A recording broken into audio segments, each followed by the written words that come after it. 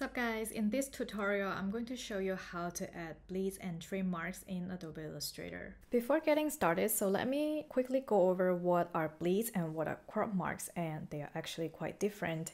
Although both are super essential when you send your project to print, bleeds actually refers to the area of the design that's extended beyond the actual artwork. Let's say in Illustrator, the artboard size. If you add bleeds in Illustrator, you will see kind of a red box around the artboard. So when you add bleeds, it makes sure that when the document is sending to cut or to trim, it's going to cut to its actual size, and there will be no like white area or unprinted edges appear. And usually a common bleed size is 3 millimeters.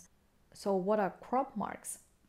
So crop marks or trim marks in Illustrator, they are lines kind of printed in the corner of your document to show the printer where to cut the paper exactly. So yeah, so crop marks basically is the guide to indicate where a document should be trimmed or cut to its actual final size. I know it can sound quite confusing, so let me show you a quick example here. As you can see, I created an artboard. Well, the white background I just created for you to see it better.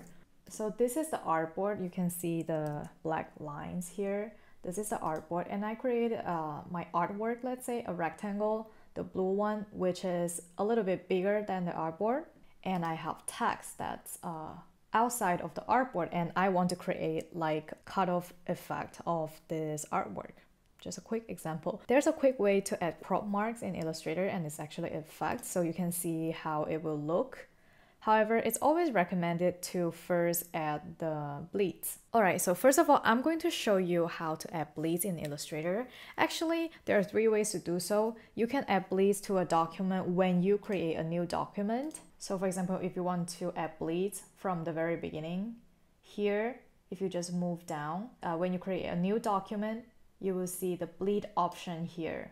So usually, as I mentioned before, a common bleed size is 3 millimeters. So you can change the measurement unit to millimeters, and you can put 3. Since it's all linked, it's going to show 3. I'm going to just create a new document, and yeah, these are bleeds. However, if you already have your document ready, you forgot to create bleeds and you just want to add them real quick, you can also add bleeds by going to File, Document Setup, and here you can also add bleeds. So change again the measurement units to millimeters. If you don't know how to change measurement units, I do have a tutorial, a step-by-step guide showing you how to do it. You can find the link in the description below. And here I'm going to put 3 again, and you're going to see the bleeds here. If you want, you can drag your artboard to reach the bleeds, so then yeah, when you cut, your artwork is not going to show like this white area. That's the purpose of the bleeds. Now, once you have your bleeds ready, you can add the crop mark. I know I haven't mentioned the 3rd way to add bleeds, because you can also add bleeds when you save a document, and I will talk about it later on together with how to add the crop mark here. So if you want to preview, or if you want to see how it looks, or just having a guide here, so you have to select the artboard or your artwork and go to Effect and choose crop marks. And this is the crop mark. For example, when you cut the artwork, it's going to cut from here, exactly showing it where to cut. And here, since I have the crop mark set to 3 mm as well, 3 millimeters as well, so it's the same size, I mean the same position as the crop marks. Sometimes you can adjust the trim mark areas or distance or offset when you save the document as well. So now the 3rd way to add bleeds and crop mark in Illustrator is when you save your file as a PDF. And that's a common file if you want to send to print. Well, you don't have to select anything because we are going to save this artboard as a PDF. Go to File and choose Save As. And here you can choose the document format as Adobe PDF. And okay, let's choose a name, Bleeds. And click Save. And then here under General Options, you'll have Marks and Bleeds. So click on that, Marks and Bleeds. Well, I already have that selected. Otherwise, you can choose Trim Marks. And here is where you can change the offset. So for example, I had it at 3 mm.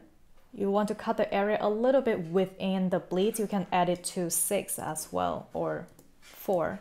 And then the bleeds I already selected, use document bleed settings and click save PDF. Alright, so that's what the PDF looks like. You are not going to actually see the bleed line since it's a white area between this crop mark and the artboard. So when I increase it to 4, as you can see, it's indicating it to cut this area, and which is within the bleed area. So yeah, so when you send this artwork to print, it's going to cut it like this. So it's going to cut part of the B on top, and it's going to cut part of the B on the left as well. Yeah, so that's how bleeds and crop mark works in Illustrator.